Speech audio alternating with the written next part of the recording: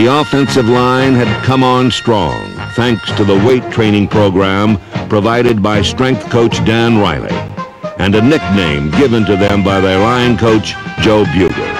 Bugle simply called them the Hogs. Inside handoff with a trap by the tight end, and Riggins now gets out over the 45. That's kind of what you figure they're going to do now from here on out. Give it to Riggins, let the big Hogs up front, then they call them the Hogs. It's not us, those big offensive linemen.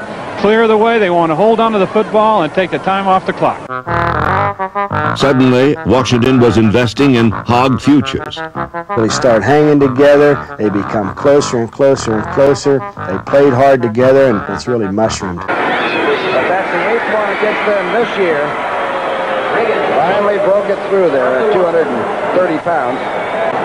Redskins are clicking along, using everybody. There's the coach. Quite a guy. Quite a guy. Coach Joe Gibbs, and there's Riggins going off. And they really count on him towards the end of ball games. And a nickname given to them by their line coach Joe Bugle.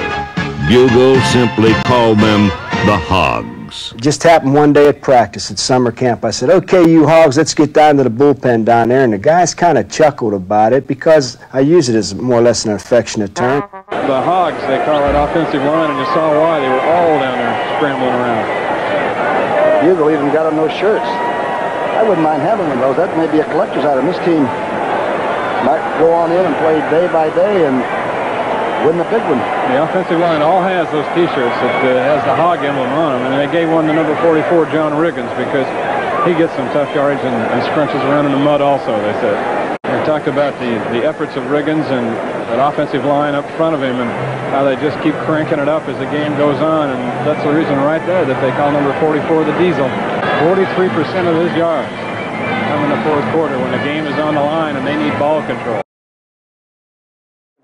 There's Riggins again on the touchdown. Straight ahead blocking over on the left-hand side by Russ Grimm, the left guard, perhaps their best offensive lineman, and big tackle Joe Jacoby. But Russ Grimm and the Hogs were still getting no respect. See who wins. Today we won. They said that they're going to come in here, you know, they're the butchers and we're the Hogs. The thing they forgot is before a hog goes to the butcher, somebody got to kill it, and nobody even come close today.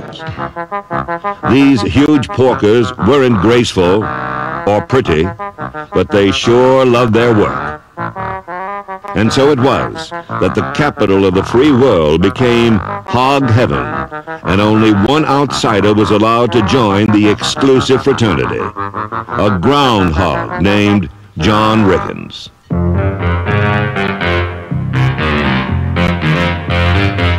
Behind his vintage swine, Riggins added another analogy.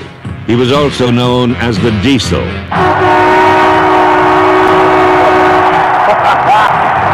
Look out, killer. Here comes the Diesel.